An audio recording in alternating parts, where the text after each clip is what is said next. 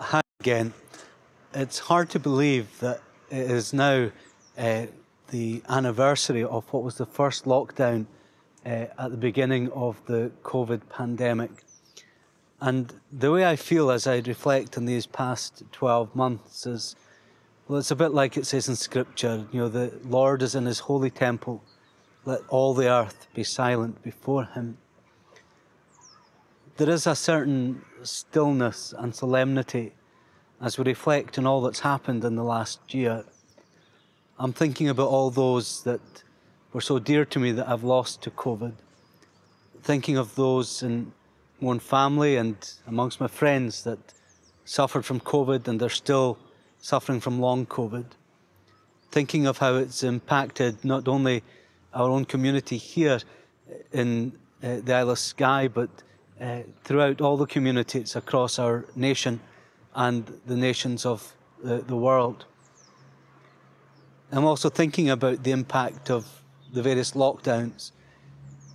Yes, there were no doubt positive effects from it, but there was also very negative effects, and very conscious of those for whom it has been such a struggle and such a hard time to get through. So as I reflect on the 12 months, there is a real solemnity about it. But also as I look forward now, I feel there is so much more to be really positive about. We're beginning to see the easing of lockdown measures. I know that so many of you will be very excited about the prospect of returning to in-person services in church over the next few weeks. And we look forward to further easing over the coming months that will allow us perhaps to travel and to see loved ones again. We're also so thankful for the continued rolling out of the vaccine programme. And indeed, later on today, I will be receiving my own vaccine for COVID, and I am so thankful for that. And yet, as we are anticipating perhaps seeing things improving and perhaps even coming to an end, it's strange that I think for most of us, we still feel a bit flat, a bit wearied.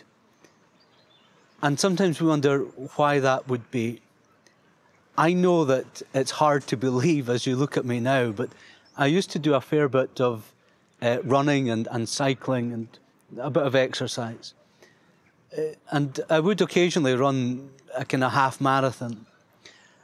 The strange thing is, I didn't find the beginning of the half marathon difficult, nor even the middle of it. The bit I found really difficult was when you hit kind of mile 12, because you were beginning to anticipate the finish line, but you weren't there yet, and you knew you just had to keep going. And that's the way it kind of feels just now. We feel we're kind of anticipating the finishing line, but we're not there yet. We still have to keep going, with still a number of the restrictions and everything else that is in place at the moment. And I think that's why we're feeling a bit wearied. But as I do reflect on these past 12 months, the one thing that I've been very conscious of is the fact that God has been with us in it all, through it all. That he has been for us that refuge and strength, the ever-present help. Some of you may know that each week I add my name to a list of other church leaders calling on the people of God to pray each Sunday, 7 o'clock, with respect to the COVID pandemic. And that call to prayer, and indeed a written prayer, is published weekly, and you find it on the Church of Scotland website. And I was really struck by the one that's been produced for this coming Sunday, that reminds us of the passage in Hebrews that speaks of Jesus, who in the days of his flesh offered up prayers and supplications with loud cries and tears. And it says, in all our reflections at this time, we remember the one who prayed for us in the days of his flesh, and who even now lives to pray for us once more. And then there comes the prayer. Living God, in whose image we are made, hear us, we ask, through your Son who prays for us. Hear us as we recall all we have endured as community and nation in the year that has passed. Lord, in your mercy, hear our prayer. Living God, who knows us in all our suffering, hear us, we ask, through your Son who prays for us. Hear us as we reflect across the nation and remember those who have suffered the deepest loss. Lord, in your mercy, hear our prayer.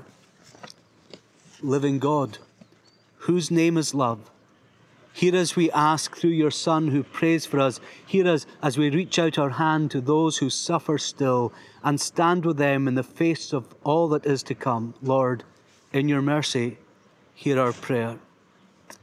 And so it goes on till we come to the last part of the prayer where it says this. Living God, who gives light to the world even in the face of darkness, hear us, we ask, through your Son who prays for us. Hear us as we bow in the presence of the one who in the days of his flesh shed tears for us.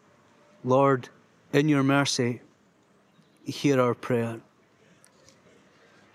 I think that for most of us, the experience over this past year, difficult, trying, challenging though it has been, is that we have known the presence of God.